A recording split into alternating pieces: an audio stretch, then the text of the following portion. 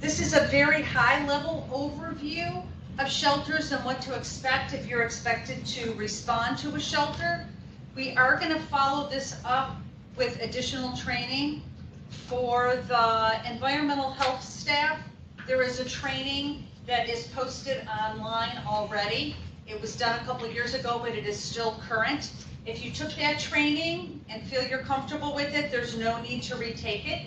But if you want to review or if you've never had it, we'll make sure that we provide those links and that train course ID to you to take that course afterwards.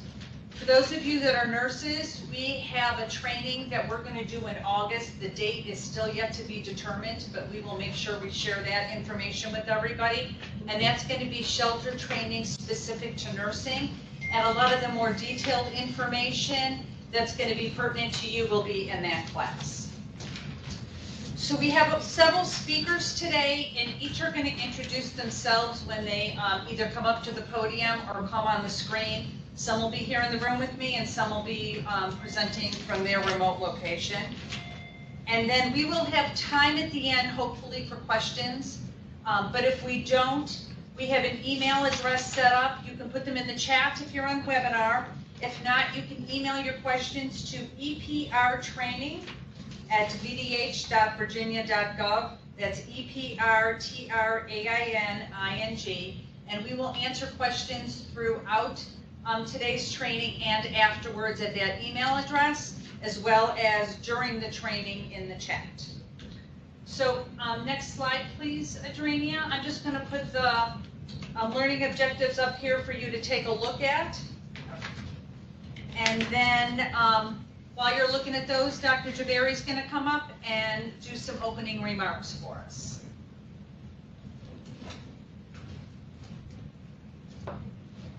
Well, good morning, everybody. I want to start off by thanking all of you for giving us some of your time to go through this very important training. Our work in public health was varied. We provide clinical services, population health services, environmental health services, and one of the most important things we do is in times of need, as we saw and heard a little bit on the forum, is respond to emergencies. Flooding in Buchanan County, fortunately, we were able to respond along with the local officials in a manner that was expeditious, efficient. Certainly in larger type disasters, potentially hurricanes or other sorts of weather-related activities, we may need to put up and assist with sheltering of our residents. And an important role for public health is to really help protect the surge capacity for hospitals. So if we can take care of individuals who just simply need electricity for the oxygen concentrator, if we simply need to provide somebody medications that otherwise may put them in a hospital day 2, 3, 4, or a week after the event, that's where public health comes in. And obviously sheltering against the weather-related elements that people are not in a safe place on a day-by-day basis. So the training you're going to get is very comprehensive. Received a lot of positive feedback last week. I know that many of our new staff particularly enjoyed hearing through OEP and many of our subject matter experts what they may be called upon to do. As I shared last week, for those who are new, don't be overwhelmed. This is a very comprehensive training. There will be many individuals working under the district leadership and along with OEP to ensure that our response is coordinated and that you as an individual are placed in a situation where you're able to adequately respond. So as with any emergency, the first thing to do is have situational awareness, what we ask of you to do, what kinds of things you may need, and again, what kinds of trainings can really help prepare you for that effort. So a quick thanks to all of you. My thanks again to the Office of Emergency Preparedness and all of the folks who spent hours and hours in ensuring this training is useful to you and can be shared with you in a fairly short amount of time. So again, thank you all. Thank you very much. And Adrenia, we can move to the next slide. One more. This next one is just a picture of a shelter. And then I am going to turn it over to Michelle Pope with the Department of Social Services. They are the lead agency on sheltering in Virginia, and she is going to give us a pretty comprehensive overview of shelters. Michelle, over to you. Good morning. It's so great to be here and to be able to represent the Virginia Department of Social Services today. I am with the Virginia Department of Social Services Office of Emergency Management. We are a mighty team of 6 that handles the mass care in the Commonwealth, and we support Emergency Support Function 6 during disasters. In addition, we have also been given the dubious job of being the lead agency for state shelters in the Commonwealth. And so that's kind of a little bit about what we're going to be talking about today. I know that doesn't directly correlate to local sheltering, but it also gives you a good idea of some of the things that you'll hear of regularly when it comes to sheltering. One of the things that I think we address on a regular basis, and I think folks kind of get maybe a little turned off on, is that the picture that you see in front of you is, what's a shelter? A lot of people want to think that shelters take care of everything and everybody, and we do try that our best. But a shelter is a life raft, not a cruise ship. We are not the Love Boat. We do not have somebody that is going to be trying to make sure that every single want and need of every person there is available, but we are going to make sure that those critical wants and needs are taken care of. And we're going to talk a little bit about that as we go through. So, next slide, please. So, all sheltering begins locally. A great example of that, Dr. Jabari just spoke about, is the flooding in Buchanan. Sheltering starts locally, and a lot of times it ends locally. It's the advantage of that locality and its residents to stay as close to their original homes as possible. That allows individuals to access their normal routines, their jobs, their schools, and their daily support systems far more easily than having to leave. If a locality can't shelter within itself, the best option next is to go into what's considered host sheltering. And that's having a nearby locality provide, through an agreement with the evacuating locality, to shelter for that evacuating locality's residents. That's sometimes done through prearranged agreements that are made in blue sky. So an agreement made during the good weather, or it can be done just in time through the use of statewide mutual aid. But if and only if it's determined necessary, the state will open state-coordinated regional shelters. They do not support, they do not supplant local shelters. So we do not open instead of, we open on top of. So state-coordinated regional shelters, I'm going to continue to refer to them as state shelters because state-coordinated regional shelters is a mouthful. So when I talk about state shelters, that is what I'm talking about. State shelters are only opened by the governor. He's the only person that has that ability. And they are open for large-scale or catastrophic events where data shows that local shelters are anticipated to exceed their capacities. And they are opened outside of the impact area, not in interior too. Next slide. State shelters, just like local shelters, only work because of great coordination and cooperation of multiple agencies. Each brings a specific skill and expertise to the table that's critical for the success of the shelter. BDSS, Social Services at the state level, is the lead for state shelters and coordinates the activation and operation of those shelters and provides the management and general population support staff. VDH, you guys, coordinates medical and environmental epidemiological staffing and support. Behavioral health brings behavioral health experts. Ag and Consumer Services coordinates and staffs associated pet shelters on any of our state shelter sites and assists in directing individuals with pets at non-pet shelter sites. State Police coordinates the provision of safety and security personnel on site. Emergency Management provides access and functional needs coordination. And VEDA makes sure that we have connectivity and support for any of our on-site technology. It takes a team to make a shelter work, both at the local and at the state level. Next slide. As a staff member for any of these agencies, or if you are part of the adjunct emergency workforce, which maybe you have heard about or have not heard about, any of those folks that are assigned to support state shelters or any local shelter must be personally prepared for disaster response. You need to be accountable to yourself. You need to know what your role is in the shelter and be trained appropriately. You need to be accountable to your family. You need to have a plan in place to make sure your family's cared for when you're deployed. You will not be successful when you are working and in the shelter environment if you're worried about your family back at home. Be accountable to the shelter itself. Make sure that you respond on time. Check in as you're supposed to, check out as you're supposed to, and know what your role is, and make sure you know the roles of others in your shelter so that you can seek assistance when necessary. Next slide. So, when it comes to sheltering, some things are overarching areas across all the areas and expertise when it comes to state shelters.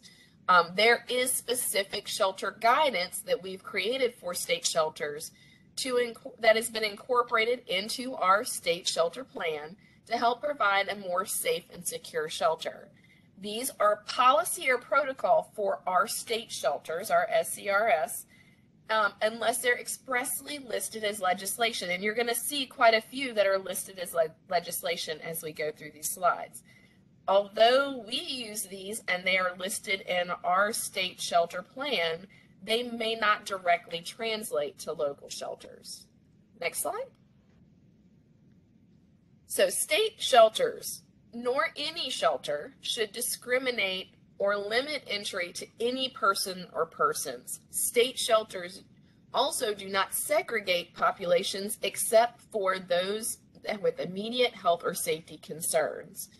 We have we have a state code that states that conduct that violates any Virginia or federal statute or regulation governing discrimination on the basis of race, color, religion, national origin, sex, pregnancy, childbirth, or unrelated medical conditions, age, marital status, or disability shall be unlawful discriminatory practice.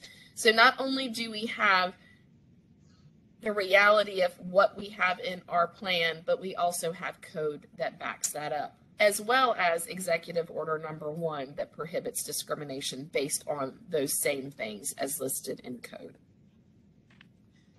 Next slide.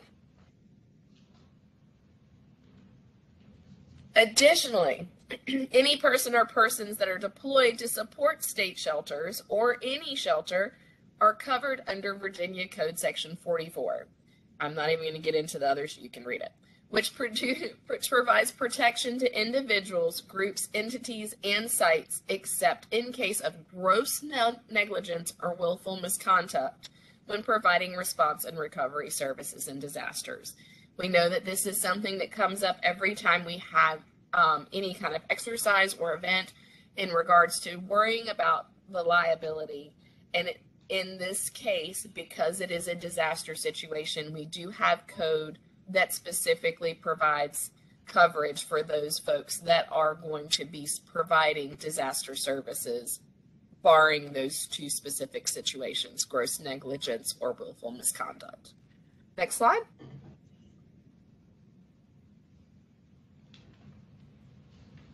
State shelters don't allow weapons into any of its facilities.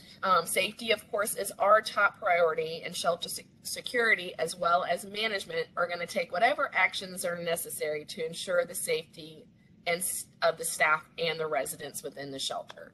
As you can see here listed are a couple of Virginia Code sections that specifically address the prohibition of weapons in shelters. Remember that shelters are public spaces. Shelter residents are responsible for safeguarding their own belongings, and registered sex offenders will not be segregated from the population. So as folks are entering into the shelter, at least for state shelters, they will be given some information as they walk in that are kind of the rules and regulations. And two of the things that we will tell them are these two things. Now, we will not specifically say we segregating registered sex offenders, but we will specifically state, hey, this is a public space. You need to make sure you're taking care of your own stuff and your own people. And by the way, remember, you don't know everybody here in the shelter. So make sure that you protect yourself as if you would if you were in any other public space, whether you're going to the mall or whatever. Make sure that you keep up with your kids, keep up with your stuff, because you don't know who your neighbor is. Next slide. In addition to no weapons, we will not allow alcoholic beverages or illegal drugs within our state shelters. And we will also not allow smoking or vaping within any of the shelters. There will be designated smoking areas to the exterior of the state shelters. So this is not only something that is within our state facilities, a requirement within our state facilities, but on most of our campuses where we have state shelters, these are already rules in place, and we just put these as an additional on top of, as a rule for our state shelters, even though the rule is already in place in those facilities. Next slide. So we all have a phone. Here's mine. We all have a phone. We all have tablets and computers and all those things. And every person that's going to come into our shelter will probably at least have a cell phone, if not more. And we all know how important that personal technology is to each of us. It's our way of remaining connected with family, friends, work, whatever. So the state shelters aren't going to restrict the use of those pieces of technology. When we use technology in the shelter, though, we're going to kind of ask residents to exercise some courtesy and restraint when using them, because they need to take into consideration the safety, security, and solitude of all the residents and the staff. So a few things that we're going to ask, and we have signs that put this out there, but putting their phones on silent or vibrate so that everyone's dings and buzzes and beeps and whatever sounds their phones make isn't happening all the time, all places in the shelter. We're asked folks to take calls outside of dormitory spaces. We've all been in that situation where there's that person that's doing, on a phone in that public space, having their conversation right next to you. We ask that people use either headphones or keep their speaker volumes low when using their phones. And we also ask them to be mindful of the content on their device. There may be small children around you, and what you're watching may not be appropriate for little eyes to oversee. Not that you're intending for them to oversee, but it may be. And also picture taking. People just don't think about it. Everybody takes a selfie everywhere. It's something that you do everywhere. But in a shelter environment, you may be taking a selfie of yourself and not realize there are 5 people behind you, and maybe one of those people that's behind you is in a situation where they don't want their picture posted because they may not want to be seen or found. So being cautious of photography while in the shelter. And then, of course, reminding folks that free Wi-Fi, particularly open free Wi-Fi, may not be the best option and has its own risks. So technology is a big issue in every shelter and everywhere you go. Next slide. So evacuees with prescribed medications and supplies are going to be asked to bring those along with them, as well as any necessary devices to help maintain their health while they're in the shelter. When they have those, they're going to keep them with them while they're in the shelter. Now, if they need assistance in administering those medications or operating that equipment, they can request that through their on-site health representative or one of our VDH folks. On-site healthcare providers may not always be able to help do that, whether it's they may not be able to administer those medications specifically, like things that have to be infused over a period of time, such as that. And in those situations, that individual may need to be referred to a nearby provider that can meet those patients' needs. If the need is urgent, the client will be transported via the EMS system to a tertiary level facility for treatment. Next slide.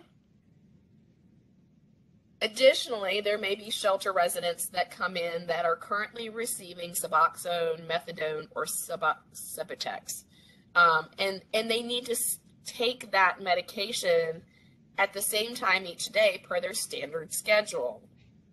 If the operation of a local opioid treatment program is threatened or is by the impending inclement weather or natural or man-made disaster, the state opioid treatment authority may authorize dispensing of a multi-day supply of these medications to individuals in the program.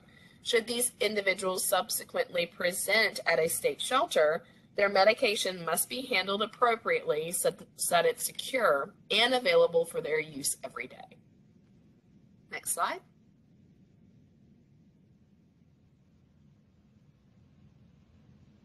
And on top of that, disasters are rough on everybody, and they can trigger or exacerbate behavioral health issues for both shelter residents and staff.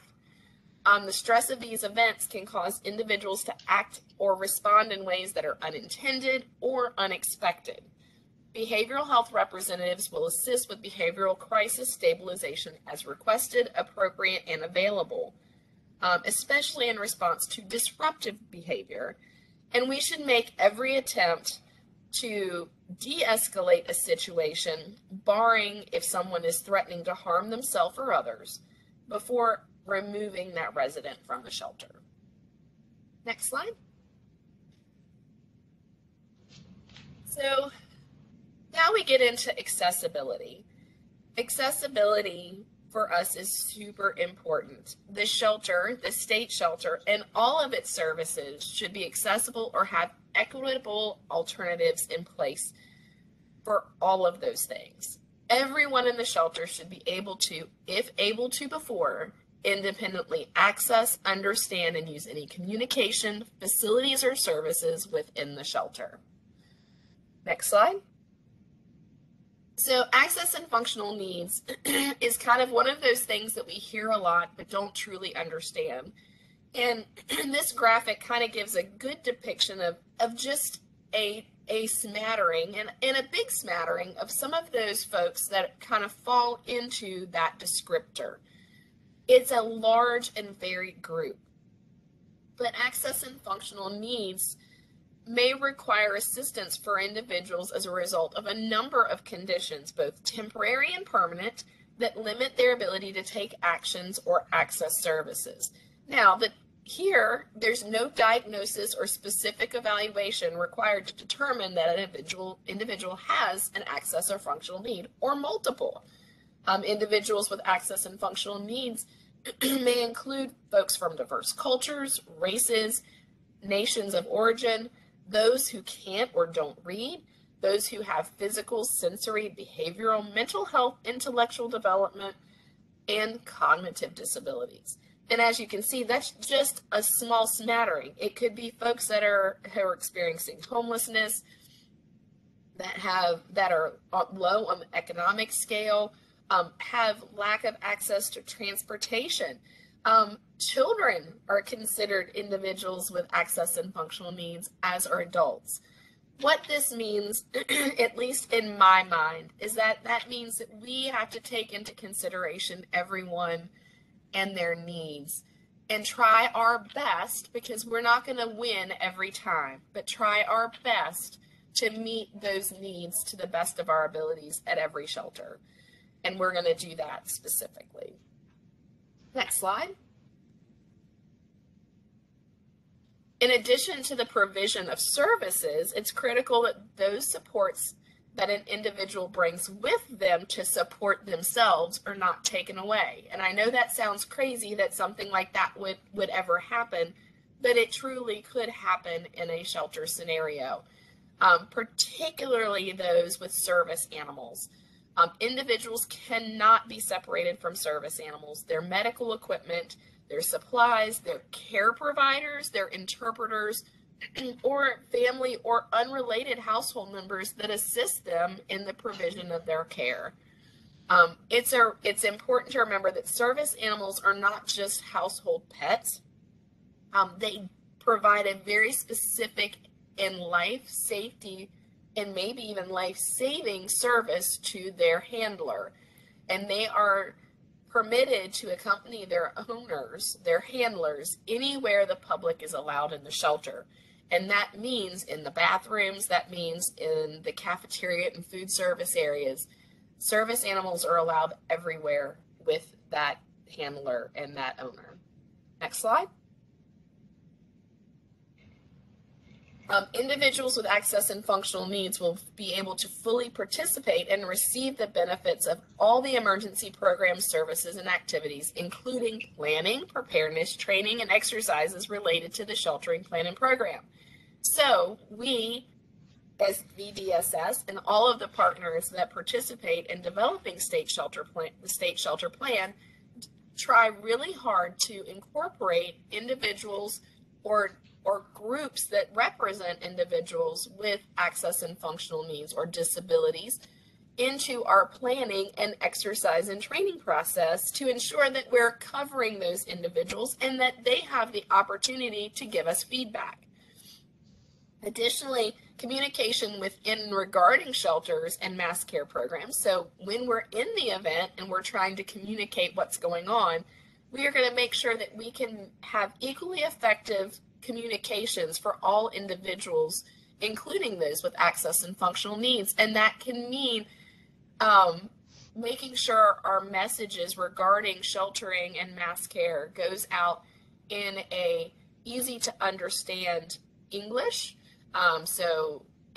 or even in other languages, ensuring that we have translators that are doing ASL during briefings so that they can see that also. Communication is key when it comes to helping our folks understanding what's available to them in and outside of the shelter before they get there. Next slide. And as stated throughout, to ensure the accessibility and integration, each of our shelters will have a emergency management provided access and functional needs coordinator to assist in the provision of accommodations. It's not easy to find out and understand all the accommodations that are available and necessary to meet specific needs. So a process was going to be in place at our state shelters for requesting, providing, and ensuring reasonable accommodations for all activities are in place. No recipient of those accommodations will be charged for any of those supports or services necessary to make the programs and facilities accessible. Right, I think that's it for me. Great, thank you very much, Michelle, for that wonderful overview. We're now going to move into roles, and we're going to begin with Jonathan Kaiser. Good morning, everyone. I'm Jonathan Kaiser. I'm at the Office of Emergency Preparedness here at the Virginia Department of Health. I want to thank Michelle for her excellent presentation regarding roles and responsibilities of Emergency Support Function 6 and our partners at the Department of Social Services. So I'm going to kick off the portion of the training where we get a little more into the weeds with what the role of public health or Emergency Support Function 8 is in a shelter setting. We'll go more in depth with each of these topics with the subject matter experts as we progress through this training. But in general, in both local and state coordinated shelters, primary services for VDH or local public health would include triage and first aid, health assessment, assistance with medication administration, and case management. And with those services, our goal is really to help the residents maintain their current level of health while they're in the shelter setting. Other services that we provide in shelter settings include environmental health services, communicable disease prevention and control services, and WIC or nutrition services as needed. I do want to point out one key word on this slide though, which is coordinating. So we know that local shelters look a little different in every locality. So sometimes the Red Cross is heavily engaged in operation of those shelters. Sometimes local EMS kind of takes the lead on the patient care piece. So I just wanted to mention that because it does look a little bit different. So it might, vary by locality, even within a health district, which is totally fine as long as the keyword, again, coordinated ahead of time and pre-event. So if we move to the next slide. This is an overview of Annex H, which is the mass care plan of the H emergency response plan. So at this time, we do have one appendix. You'll see it here. It's the interim guidance for disaster shelters during the COVID-19 pandemic. That's something we've maintained for the past 2 years. It's currently available for your review. There are also various attachments associated with the plan. So the first one here is the Community Health Services Nursing Directive, which goes into scope of practice for our healthcare partners in the shelter setting. We also have various forms that could be used at the local level: a medication record form, a health and medical intake form, the environmental health form, and then a shelter bag checklist, as well as the last one here, which is the authorization for disclosure of protected health information. We move to the next slide, please. So as far as local health district plans go, we have a few pointers listed here for you. You'll of course want to define the roles and responsibilities for specific staff and MRC volunteers that you might include in your shelter activation plans. Again, just making sure those local plans are current, they're updated in collaboration with your emergency management and social services partners. You have necessary agreements in place, and that you've just worked ahead of time on coordinating and planning for who's providing those medical support services and what does that look like, who's staffing the various positions, making sure you have the necessary supplies and equipment, and that the right public information is being released. The last bullet here is just a reminder to not forget to collaborate with your community services boards and your EMS and other healthcare partners. Next slide, please. So other important things for your local plans to take into account: staffing ratios based on the population of the mass care facility. We do have a template available in Annex H, but we do understand that really it boils down to what the population looks like that shows up at your individual shelter. So you'll have to be flexible and adjust as needed there. To Michelle's earlier points about access and functional needs consideration, just making sure you're working with the shelter management team to address any of those issues. And also working with the shelter management team to make sure you have the necessary space to do what you need to do in that shelter setting. Specifically, isolation and quarantine areas, they can take up quite some in-demand real estate within a shelter, so just making sure that those places are identified ahead of time. Next slide, please. So plans are great, but training and exercising to them is even better. So again, just making sure staff are familiar with their role in the plan, how they'll be deployed. You're developing and maintaining local training based on your individual plans. Participate as best you can in local sheltering exercises at both the state level with the Department of Social Services or at the local level. And then more specific training related to CPR and AED, Revive or naloxone administration training. And finally, just making sure that all of the great work you do is captured in your workforce development plan at the local health district level. That's all I have, and again, we'll move into some more specific content with the next presenters. Thank you all. Next is Julie. Perfect. Go ahead, Julie. Yep. I'm Julie Henderson. I'm the director here at the Office of Environmental Health Services, and I'll be talking to you today about the role of the environmental health professional at shelters. So district environmental health personnel play an important role in ensuring the public is protected while accessing shelter resources. They may be tasked with inspecting shelter facilities prior to activation of the shelter to ensure any applicable regulations are met, to assess the safety of food and water supplies, and the appropriate disposal of solid waste and wastewater. But typically the EH role is filled by an environmental health specialist within the district, and they should demonstrate an understanding of environmental rules and regulations as they pertain to mass care facilities. EH reports to the district health director or designee, and they're not required to be on site at the shelter at all times.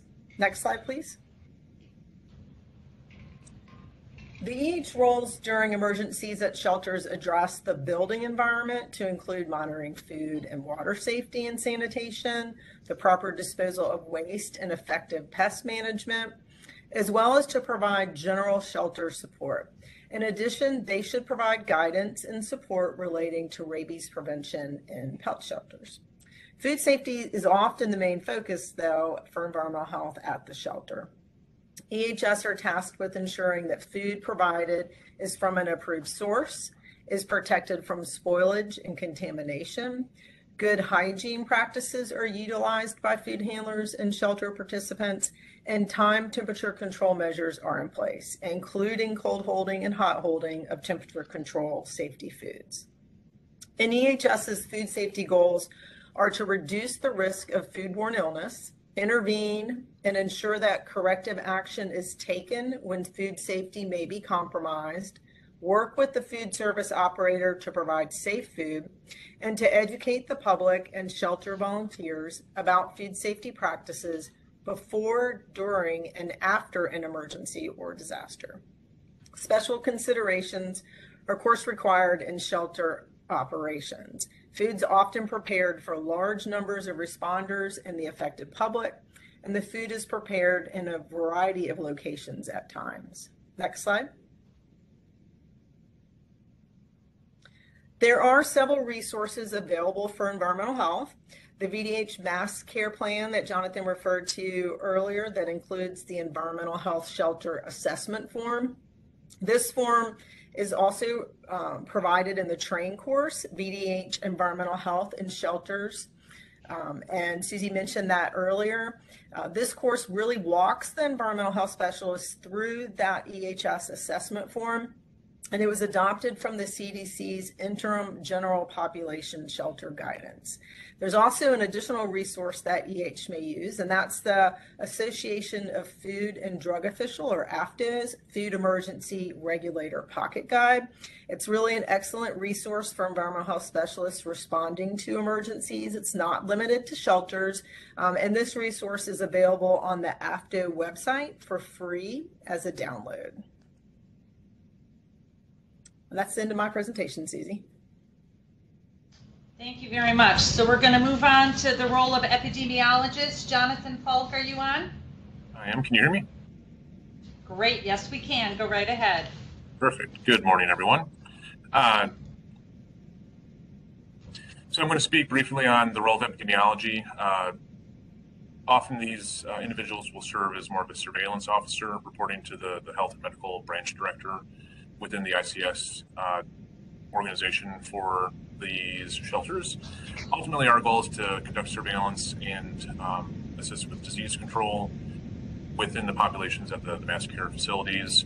Individuals in this role will generally be part of an epidemiology or communicable disease team, an epidemiologist or a public health nurse that has the knowledge of disease surveillance and investigation.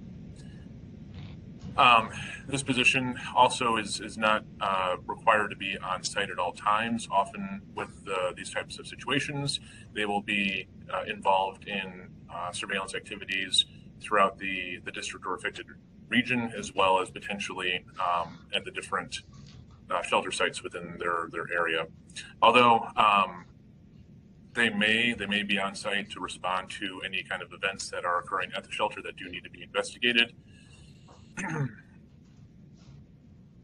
Some of the main responsibilities for this position would include developing a standardized interview tool or data collection process for the surveillance investigation of disease conditions of epidemiologic significance, monitoring the health status of residents within the shelter, as well as identifying occurrences of communicable diseases. They may make recommendations for disease prevention and intervention strategies, as well as prophylaxis for individuals, and they will coordinate with facility personnel on those types of prevention strategies and control measures. There is and I believe Jonathan Kaiser did show this on the list there as part of the materials, there is a verbal triage questionnaire form that is typically recommended to initially screen individuals as they come into the shelter. Some very basic questions in terms of like, do they feel well today? Have they recently been sick? Have they had fever, cough, sore throat, nausea, vomiting, or diarrhea within the last 24 hours? Do they have any, currently have, or have they had any rashes recently? And all of that allows for the triaging and additional infection prevention activities for those individuals if they are identified. And I believe there are more details for triaging within the plan itself. Next slide. Born out of the COVID-19 response, our regional epidemiology teams now also have regional infection preventionists. So they coordinate with the regional EPIs as well as shelter nursing staff. They do provide infection prevention and control expertise and are available for consultation depending on the nature of any sort of suspected disease, conditions, or transmissions that may be occurring within the shelter. Next slide.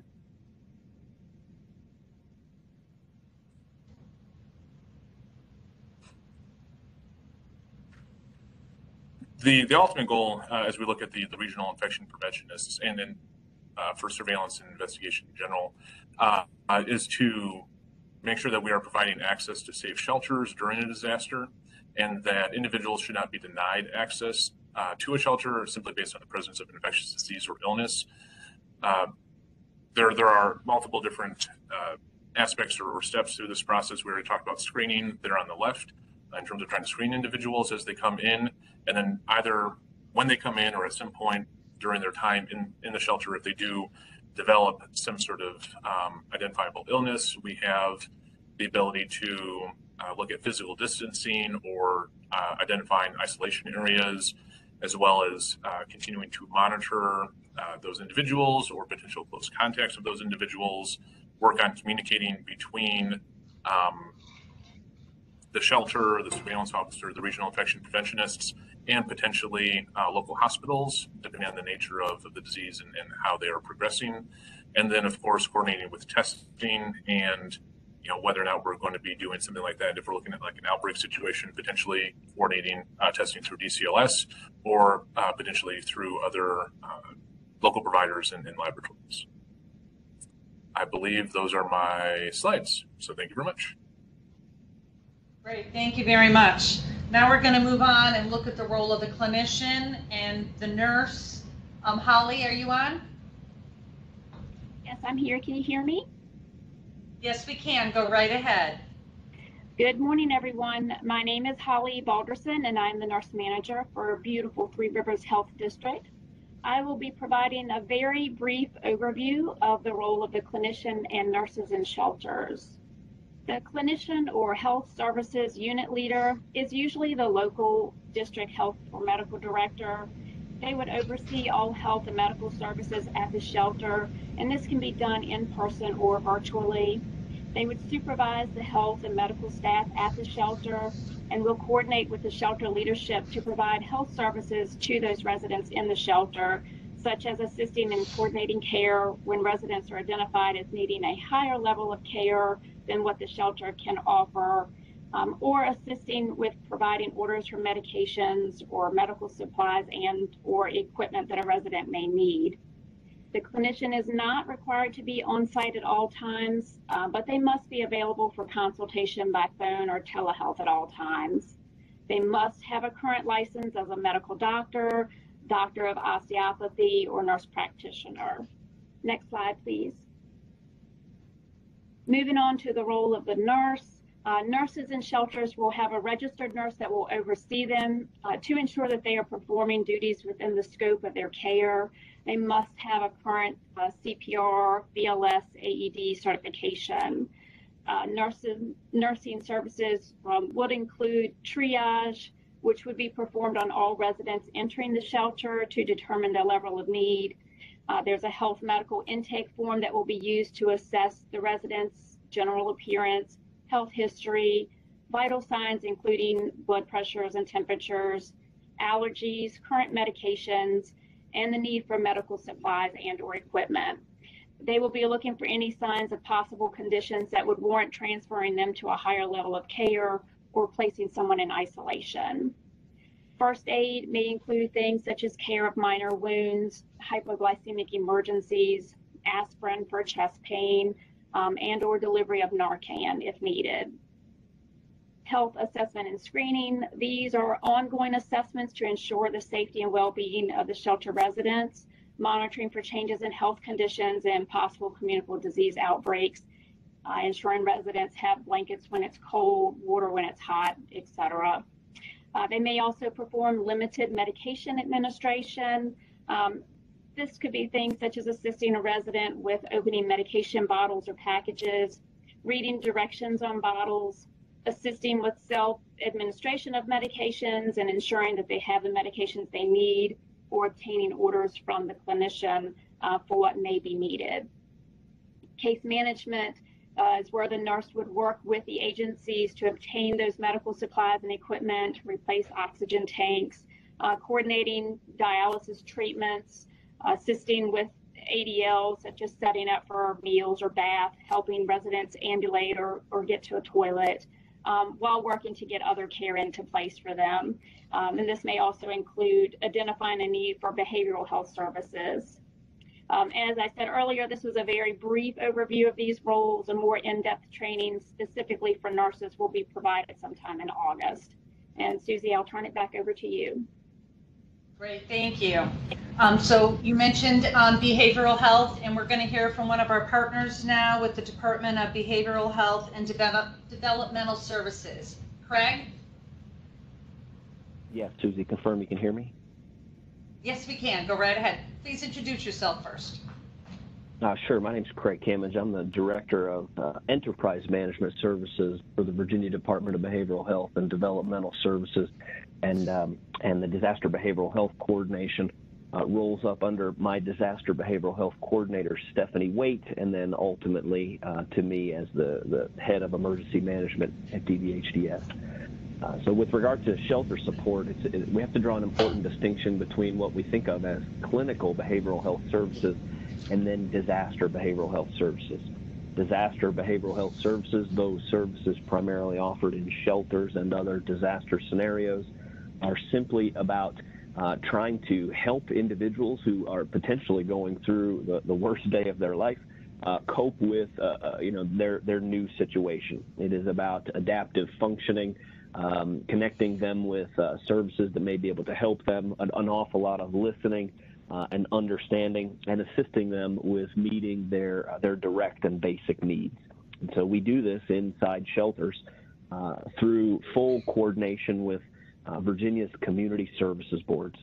Virginia's CSBs, as we call them for short, there are 40 CSBs across Virginia. They cover every inch of the Commonwealth of Virginia, and they are fantastic organizations that are the portal of entry for the public mental and behavioral health system, as well as the developmental disability system in Virginia. In the case of a state shelter, we coordinate directly with the CSB in the location where the state shelter is to be set up, to be the primary deliverer of disaster behavioral health services within that shelter. Of course, in the case of local shelters, each locality has its own CSB, and there are across the Commonwealth pretty strong relationships between local emergency apparatus and the Community Services Board. DBHDS does not have a cadre of disaster behavioral health staff that deploy throughout the Commonwealth. We partner with the local units, the Community Services Boards, to provide that support. In the event that one community service board cannot meet the need on the ground, DBHDS will then coordinate mutual aid from surrounding community services boards to ensure that the shelter's needs are met. And then finally, DBHDS also does build and curate a disaster behavioral health team of volunteers.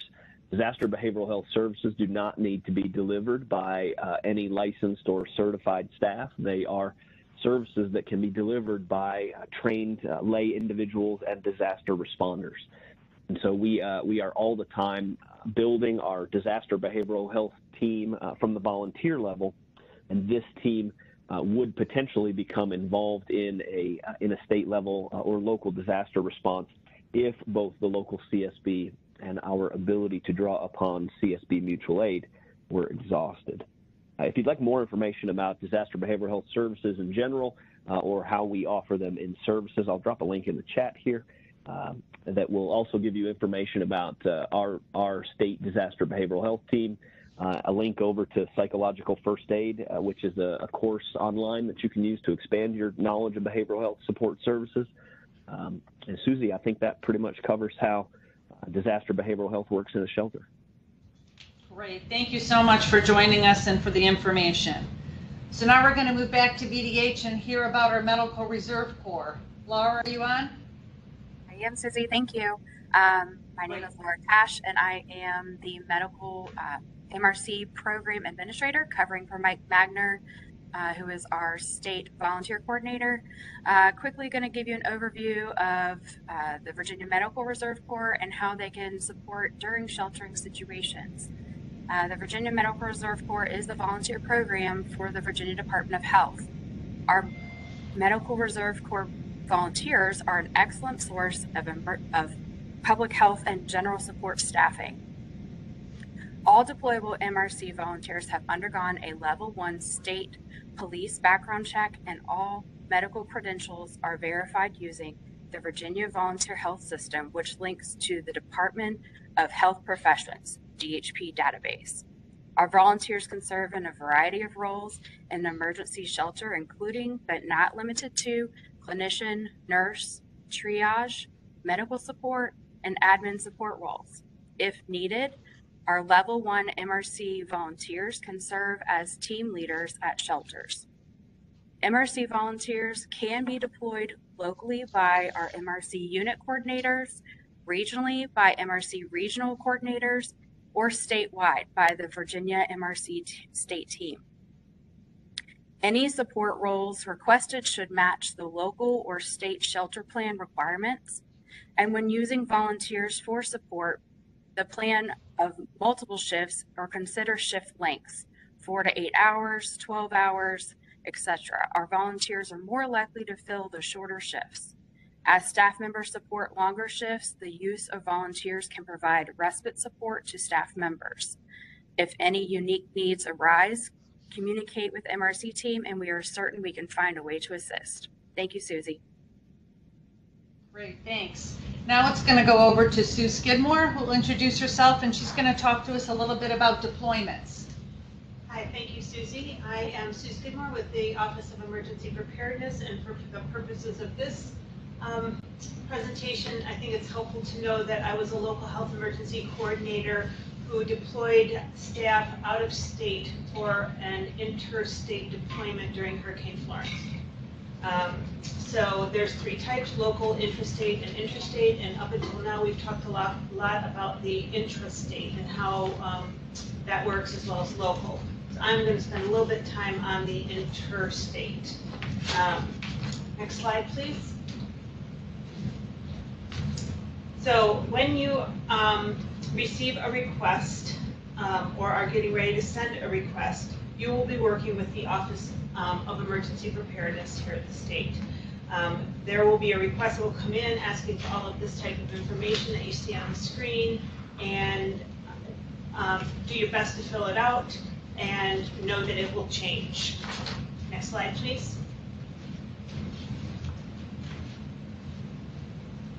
So your staff that will be deploying will be told when and where to report, what the dates and duration of the assignments are, expected roles and duties, what to bring, what the anticipated working conditions and safety conditions are. They may or may not get the local contact person until they get to the staging area prior to their arrival at the shelter, and then they'll be told if there are any overnight accommodations provided. And again, I'm caveating all of this to you with the statement that this can all change. You're going to be told it up front, and then it will likely change. If you don't get the information you're looking for, ask. If you have someone in your health department or somewhere else that you know that has worked for Peace Corps or a similar organization, hit them up for their experiences and their advice. It will be helpful. Next slide, please. So what to expect in deployment. When we say austere conditions, we mean it. You really need to do a lot of self-reflection to make sure that you're the right person for the deployment at hand. Once you leave the state, it's very difficult to bring you back out of rotation. You will likely be deployed into an active disaster emergency scene. You don't have any control over your shifts. Sometimes you may, but generally you won't. Your lodging is going to be maybe not what you like. You might be sleeping in a large room with other people who you don't know yet or ever know. You will be gone from your family with large chunks of time where you will have communication gaps. You cannot rely on having internet services in those facilities. I'm going to encourage you to document your day-to-day, kind of the outline of your days. It may come in helpful when you go back to do your timesheet or when you go to do your expense report. We'll talk a little bit about working within the assignment scope, and when you can, we will be talking about self-care. This working within the scope of the assignment is a little tricky if you're a public health nurse, and we'll talk about that a little bit more. I'm going to stress the hurry up and wait. What you're told you will be doing may be very different than what you are actually doing when you arrive.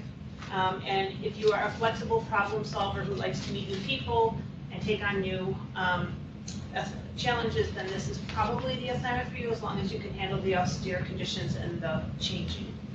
Next slide, please. So a little picture of our deployment. This was Hurricane Florence down in the North Carolina area. This is a community impacted by the storm. Arrival with still high water, travel with fish on the roadways. This was inland from the rivers. You may be told to turn right at this intersection, and it may be flooded and you can't go on. So you'll have to have, I highly encourage you, if you are deployed into a flooded area, to take a paper map with you, because you may not have internet service for your GPS. Bottom right is the logistics staging area. You may not know it, but you may be the one handling initial donations into the shelter. On the bottom left is the pet shelter, which was also part of where they did sort of the administration side of the shelter. So if you're allergic to animals, you need to think about that, because you may very well be bunking with them. Next slide, please. I think the biggest decision is, should you go, and understanding whether you'll be helpful in this situation. If there's any chance that you might need to come home, that you might not be able to function in an environment like this, then perhaps you would be better staying back and supporting the mission by taking over someone else's core responsibilities. But definitely ask. If they're asking for nurses, but you haven't clinically practiced, it might not be right. If you are not comfortable flexing around a role, then this not be right for you. You need to be willing and able to sort of pitch in where the work is needed. And I want to spend a minute of talking about if the deployment is for 1 to 2 weeks and you get to where you're going and you just can't do it. I have to tell you, it's very hard to extract somebody or a team prior to the rotation ending. So really consider that. We had several situations where we almost tried to extract our folks, but they soldiered on and they made the best of it and they got home safely. But just know there's going to be emotional challenges. It will have an impact on your family. Your family may not be able to call you and reach you. They may not be able to text you and get a response. You really need to take care of all of that, be able to walk away from it for the entire period of time. And also, if you have, if you prepare, please prepare your family and your responsibilities for at least a week longer than you anticipate going, just in case. Next slide, please. So, if you're deployed, remember you're part of the team. When you get assigned a group of people to go on to your final destination with, really spend your time getting to know each other and figure out who is probably your best team leader, and then sort of fall in line and follow your mini incident command system within that group, and let that team leader speak for you guys. It will streamline the communication. Use all of your resources, ask your questions. When you get there, you may be coming in behind Red Cross. Just make sure that if there are challenges, you document them. Try to be someone who's problem solving rather than identifying a concern and not having a solution for it. If you can, take a little notebook and mark your lessons learned, documenting communication challenges, and know that self-care can also be part of shelter responsibilities. So the bottom right picture is a person walking the dogs, which to them was the self-care that they needed. They didn't have to have any additional downtime in order to do self-care. So next slide, please. All right, so we've talked a little bit about this stuff. Just make sure that you've arranged the care for your loved ones and your pets, handle your bills and your other financial matters. If you're in the middle of something super big like closing on a real estate transaction, this might not be the best time for you to deploy. Clear your personal calendar and appointments, turf your workload according to your supervisor's guidance to other people so that you have coverage. Put your out of office message in your email. Make sure that you take with you emergency contact information so that you can reach your supervisor when it's not work hours. You need that out of office contact information to reach back. Make sure that your district or your supervisor has your emergency contact information on your side, whoever your next of kin will be while you're gone, so that they can reach back if anything does happen. And again, remember that you are going to be gone and out of pocket, out of the loop for whatever the period of time is that you've committed to. Next slide, please.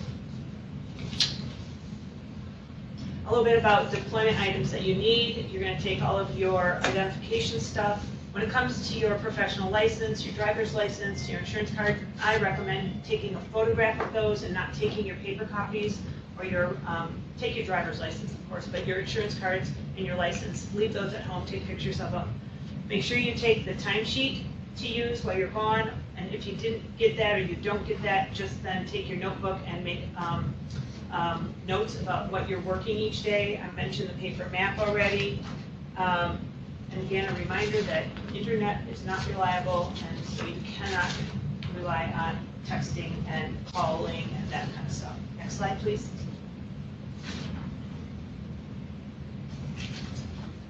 If you're going into an area that hasn't really, you don't know what you're going into, so take as much personal protective equipment as you can.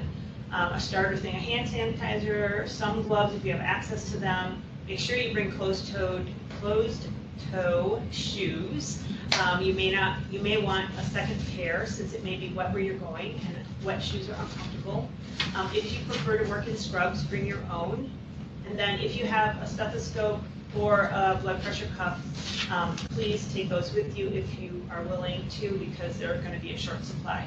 As I said before, make sure you have your supervisor, contact information, and whoever is in charge of your deployment, typically your local health emergency coordinator.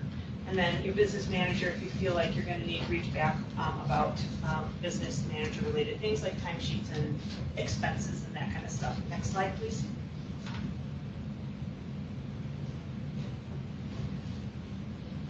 On the personal side, bring sleeping items. We had people who took air mattresses, and that worked out fine. Sleeping bags, that worked out fine.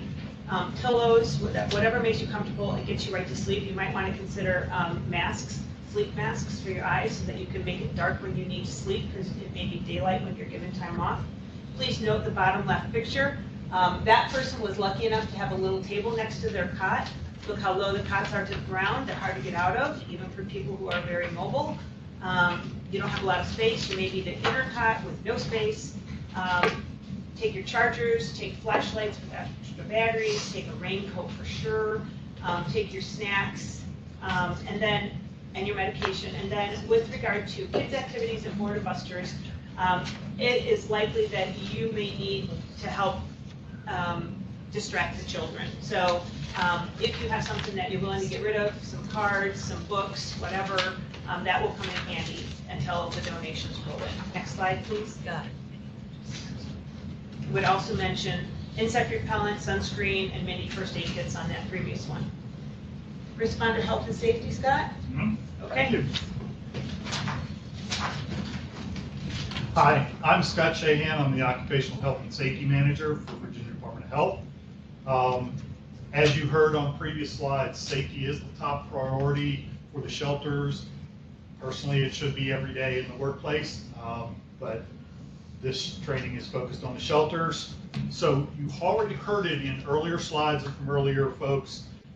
Should you go? That needs to be a consideration because that plays directly into your health and safety in the workplace.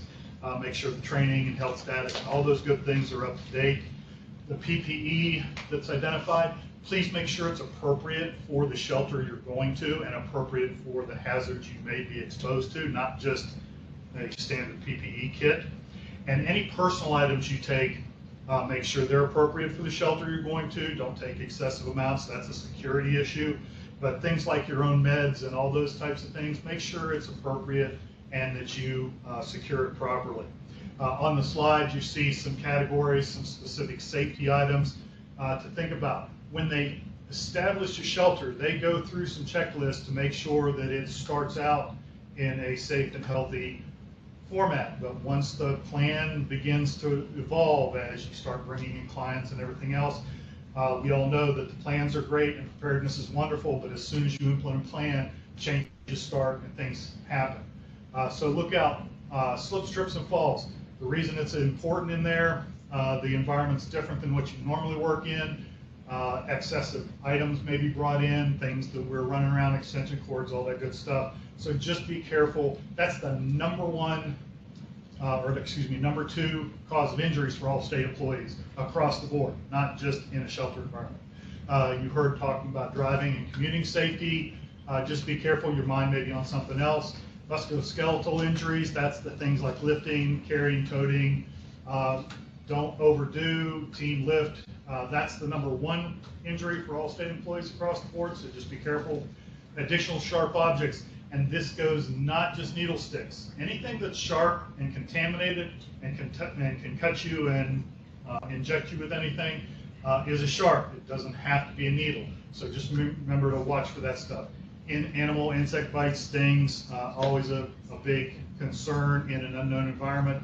Heat and cold stress, you know from your first aid environments that it doesn't have to be freezing or below for you to suffer cold stress injuries, and it doesn't have to be, as we're going through right now, hot environments, extremely humid environments for you to have a heat stress. So remember, hydrate, hydrate, hydrate when you're in those hot environments. Fire hazards, specifically what we're introducing into an environment, there is no smoking, no vaping, those types of things, but fire hazards are always present. Make sure we check on those. Electrical hazards, extension cords, it's an unknown environment. Make sure we're using things correctly, not overusing, not daisy chaining, all that kind of stuff. Just because it's an emergency doesn't mean we do things unsafely. Generators, if the place is operating generators, make sure that they're well ventilated or people going into that area. Monitor it closely. CO stands for carbon monoxide. We've had people already hurt this year because of things like that. And workplace violence, everybody's under stress, so really focus on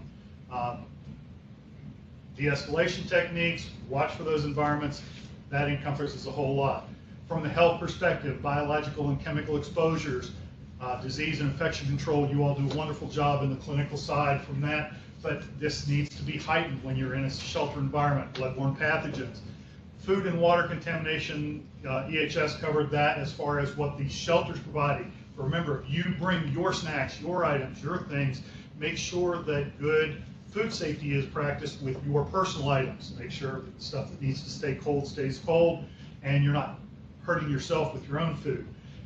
You've heard about self-care. Sleep rest cycle is going to be disrupted. So just be aware of that. Traumatic stress ties in with things like sleep rest cycle, workplace violence, all those other de-escalation pieces, and self-care.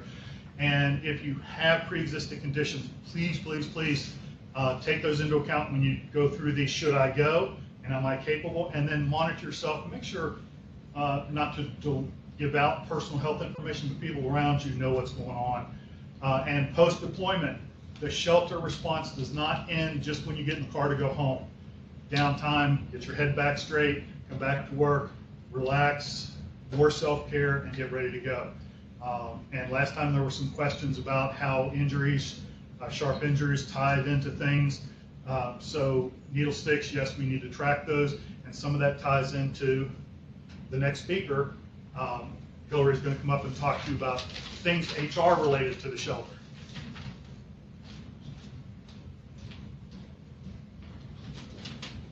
Right. Good morning, everyone. My name is Hillary Ziegler. I am one of the deputy directors in the Office of Human Resources.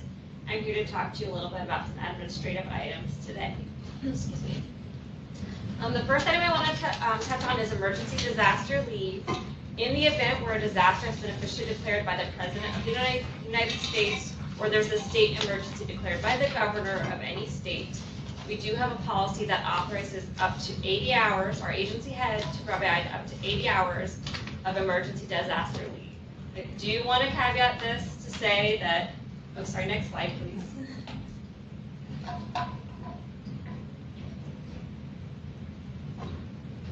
There we go.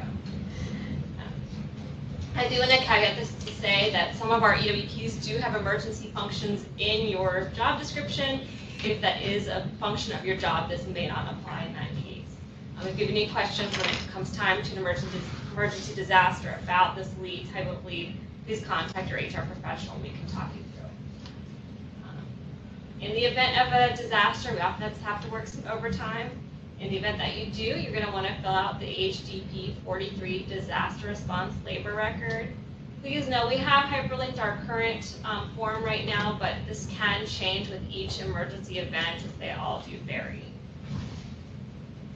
Next slide, please.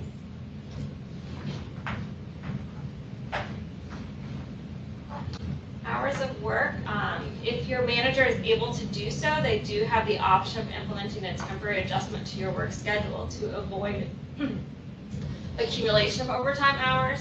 If that is unavoidable, of course, please use the HDP 43 form referenced in the last slide. I do have all of the policies that have information on work schedules and overtime hyperlinked below. We've got the DHRM emergency disaster leave policy that we talked about on the previous slide. We also do have our internal policies, so please be sure you're referencing both. And then the hours of work for both DHRM and VDH. And then we do also have an overtime and on-call compensation chart that is scenario-based, so it's a helpful tool to walk through in the event of an emergency. Next slide. As Scott said in his presentation, safety is our top priority, but we do understand that events do happen. If you do have a situation where there's been an injury, if it is an emergency, please do not hesitate. Please go ahead and get to the emergency room, seek that emergency medical attention if the injury warrants such. Please make sure you're notifying your HR professional, your local HR professional, and us in the Office of Human Resources of any serious injury that does require hospitalization.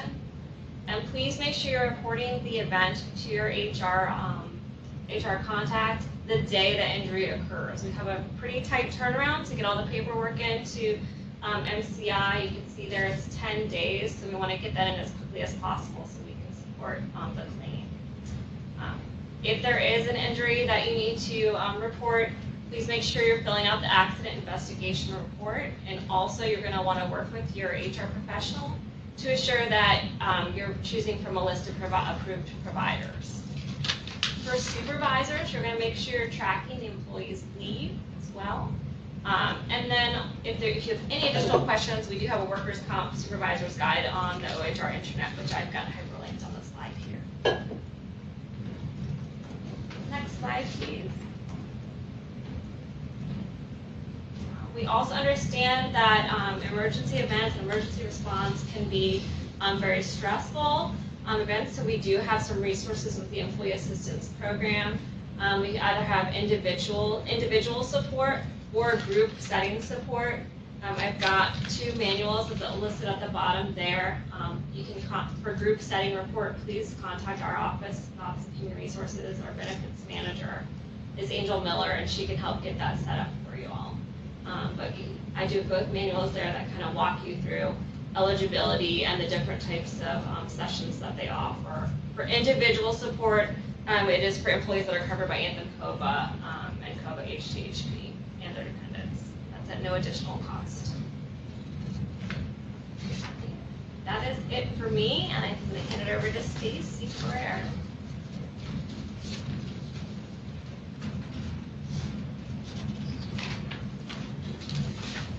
Good morning. My name is Stacy Ferrer. I'm the Director of Office of Financial Management. Just wanted to share some information regarding travel and employee reimbursements when it comes to shelter needs. Not really training, that's what we're doing today. Shelter response. Thank you, Susie. So unfortunately, the Department of Accounts does not provide us an immediate exception to anything that happens unusual for any type of emergency response. So our standard travel and employee reimbursement policies and procedures apply. So we still have to utilize the travel authorization request form if there is out-of-state travel involved or cost exceeding $1,000. And then the employee reimbursement voucher, or the ETER, is the document that we utilize to reimburse employees for travel and for any other reimbursements. So important things to note here. So if it falls out of policy, anything that we normally do, we have to get pre-approval from the Department of Accounts to do to request an exception. Those exceptions come through my office with documentation about our needs and the circumstances. Certainly need help with developing those needs and circumstances because I don't know them, and so that I can share them with the Department of Accounts and advocate on behalf of our employees to have them reimbursed appropriately. I will say that things like the personal items like your toiletries, your bedding, that kind of thing that you may carry with you to go to a shelter, those are at your own expense. Those are not reimbursable. So just keep that in mind. Those are personal items and you know, there's probably going to be very little of any leeway from the Department of Accounts to pay for those items. So the big thing to know here is that standard operating procedures apply. What you know now is what you're going to know for shelter response.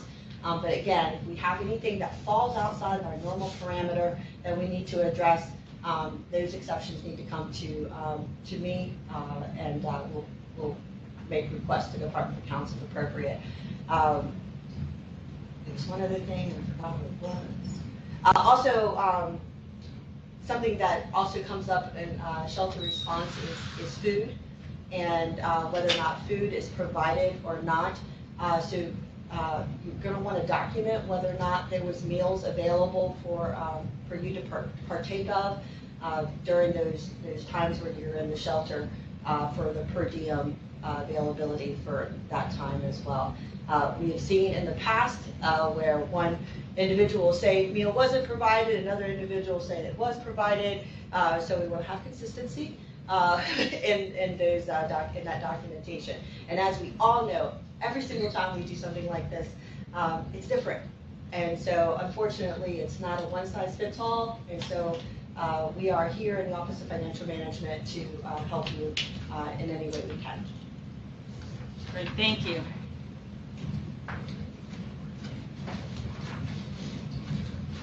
All right, we're going to skip that slide. I would just say, record your time. Record your time. All right, so a little summary here, best laid plans. Before I hop into that, I want to plug EAP. One of the things that our team found is that when they got back, there was a group of us encouraging EAP. They didn't think they needed it. We encouraged them to just try one session. They decided to go as a group. They raved. They didn't have any idea that the things they experienced were things that were normal in the case of an emergency response. So when you get back, if no one offers you EAP or reminds you about EAP, please take your group that you traveled with and get EAP to just have one session with you. It will really help. And now, Semper Gumby. This is a takeoff on Semper Fi, the Marine Corps motto. And this, if you remember, if you're of a certain age, Gumby is a very flexible cartoon character. So Semper Gumby, always flexible. That is the motto of all emergency response. It is constant change, it's constant hurry up and wait. What you do might be different than what you're assigned. I can't stress that enough. Our staff went down there and we had the role of the nurse, and we knew what they were going to do, and in the end, the cots are too low, people that usually can take care of themselves couldn't get out of the cots. You need to watch for that so that people are getting up and moving and they don't become more disabled. Be a problem solver, be willing to step up and do what's needed. It's extremely rewarding work, but it's challenging. it can be very hot and uncomfortable. But I really encourage you all to attempt to go, to go, but if it's for you. If it's not for you, then support the mission by doing something back at the office. Let's see. This is an opportunity to educate our public. I just want to mention that because what you have is a group of people who could not get out of harm's way. People that had the resources to get out of the way are probably not in the shelter. This is where public health, boots on the ground, you'll be able to do a lot of education. And then the next slide, I just want to share a little bit more about the mission that our team went on. Top right or top left is one of our team members making calls, case management front and center, triaging people to get them out of the shelter as fast as possible, understanding when something was an emergency or something could wait, very much a case management situation. Top right, bottom left, these are the staging areas that our team traveled through and where they slept.